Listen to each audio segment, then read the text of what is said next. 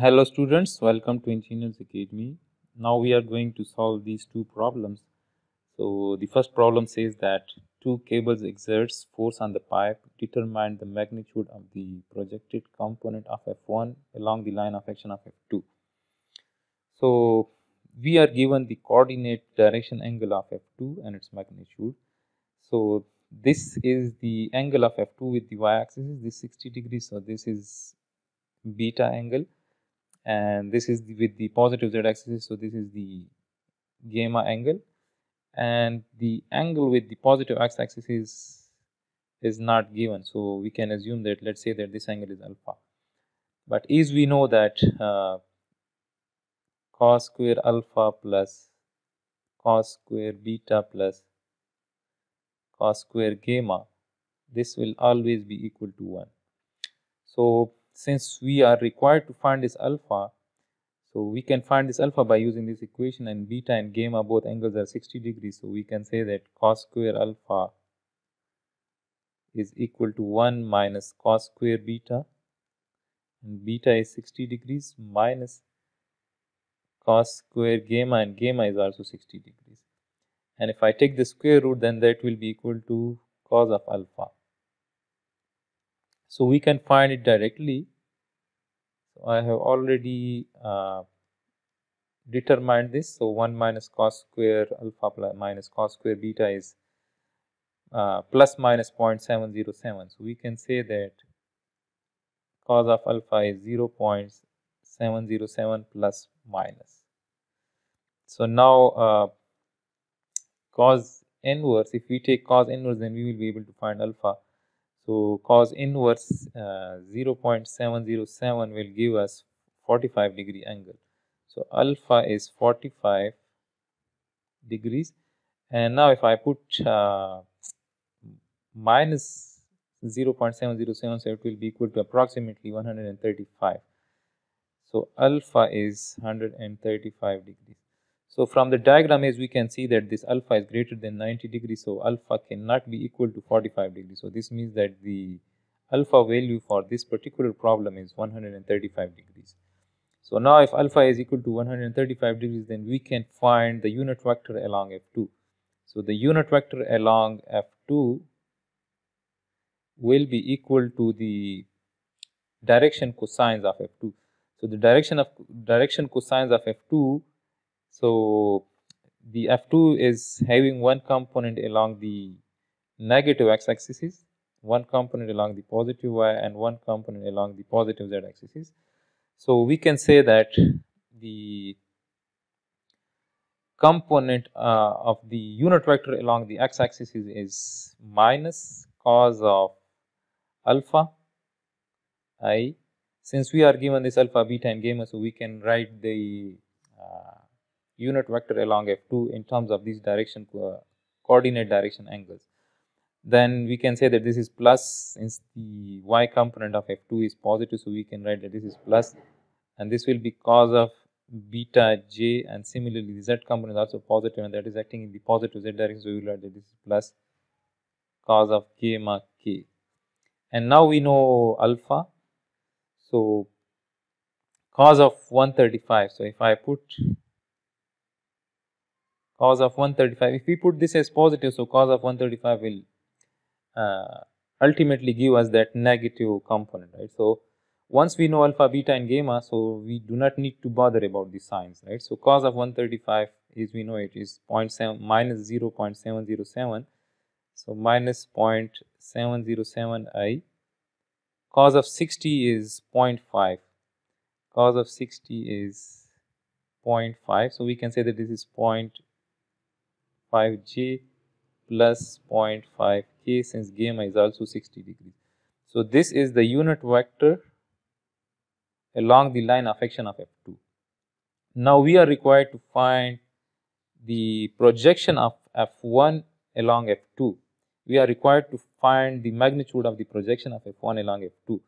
So let's say that the projection of F1 along F2, this will be equal to F1 F1 Cartesian vector multiplied by the unit vector along F2.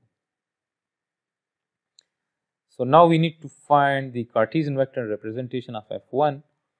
So again, this f1 is making 30 degrees with this particular line. So we will have the component of f1 in the xy plane. So this component is the cos component of f1, right? So and similarly, this is f1 cos of 30 degrees.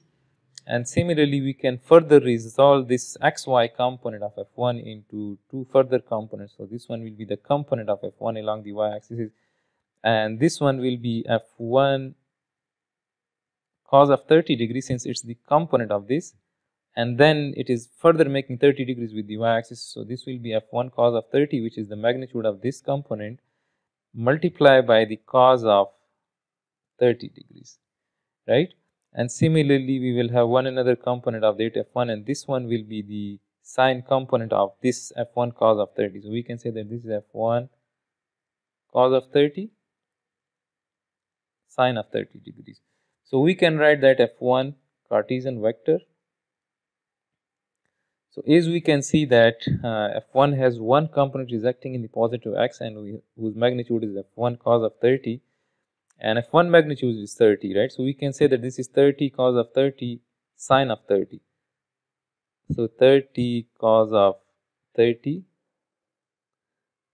sine of 30 in the positive I. Similarly, we have this 30 cos of 30 cos of 30 in along the positive j. So I will write plus 30 cos of 30 cos of 30 will become cos of 30 square, right? So this is cos of 30 along the j. And then we have this third component of f1 along the negative z direction, that is in the negative k, and this component will be 30 sine of 30 from this standing triangle. So we can say that this is minus 30 sine of 30 in the negative k. So from this we can take 30 as common. So this is cos of 30 sine of 30i plus cos square 30 minus sine 30 k. This is along j. So now this is the Cartesian vector representation of f1, and we can simplify it. So this is 30 cos of 30 into sine of 30, cos of 30 multiplied by sine of 30. So this is 0.433. So this is 0.433i plus cos square 30. So cos of 30 squared. This is 0.75 j, and minus sine of 30 is 0.5. Sine of 30, this is 0.5. So 0.5 k. So this is Cartesian vector representation of f1. Now we can take that dot product. So the projection of f1 along f2 magnitude is equal to, we need to write 30 and 0.433i plus 0.75 j minus 0.5 k into the unit vector along f2, which is minus 0.707 I plus 0.5 j plus 0.5 k. So now we will multiply, since it's the dot product, so we will multiply the corresponding components. So that will be 30 and then 0.433 into minus 0.707, and I dot I is 1.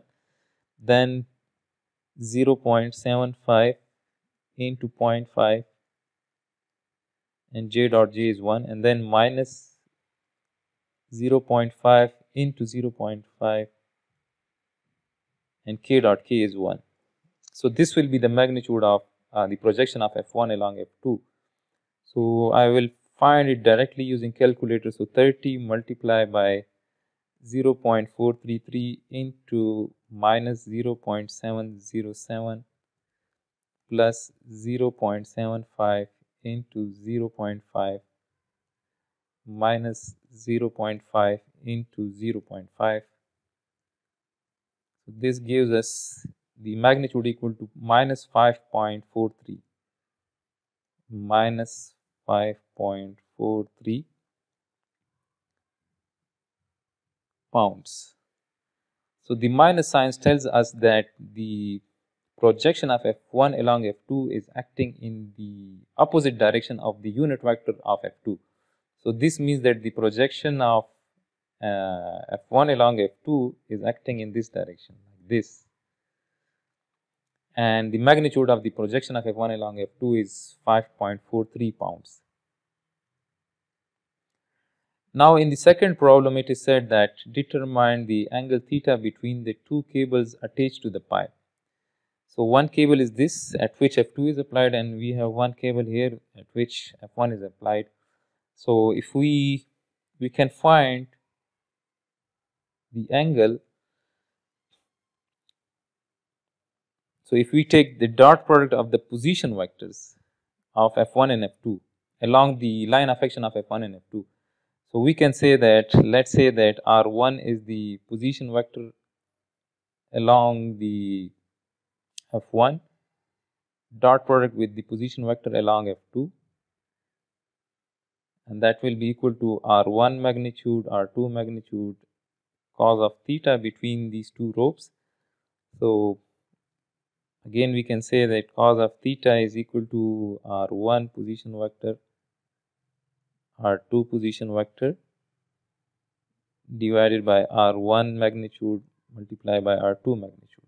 This is simple multiplication, this is the dot product. Unit vector along F1 will be equal to R1 position vector divided by its magnitude. So since we know the unit vector along F1, this is the unit vector along F1. This is the magnitude of F1, F1 times the unit vector. So we can say that we know UF1. So if I break this, this is R1 position vector divided by its magnitude, and then the dot product with R2 divided by its magnitude. So we can say that cos of theta is equal to the unit vector along F1 dot product with the unit vector along F2. So now we have the unit vector along F1, we have the unit vector along F2, so we can take the dot product. So I can write that cos of theta, and the unit vector along F1 is this, as we have here. So this is 0.433I plus 0.75J minus 0.5K, and dot product of F2, that is minus 0.707I plus 0.5J plus 0.5K. So again we can multiply the I component Ij with J and K with K. So I will do it directly. We have determined this already, right? So if I divide this by 30, so we will be able to find that dot product, right? Since this is 0.433 into, we have already done this, right? So we have multiplied the corresponding components, but we have multiplied it with 30. So if I remove this, so this is that same 0.433 into minus 0.707.75 into this. So this gives us minus 0.181. So minus 0.181, and if I take cos inverse of this value, so we will be able to find that theta. So cos inverse of this answer, so the angle is 100 degrees. So the angle between these two cables is 100 degrees. So this is the magnitude of F1 along the line of action of F2, and both F1 and F2 are both the cables are making 100-degree angle with each other. So this is the solution of these two problems. I hope you people would have understood the solution. that how we can find the projection of one force along another. Kindly subscribe my channel and like this video if you people want me to solve such more problems from Engineering Statics by Hibbeler 14th edition.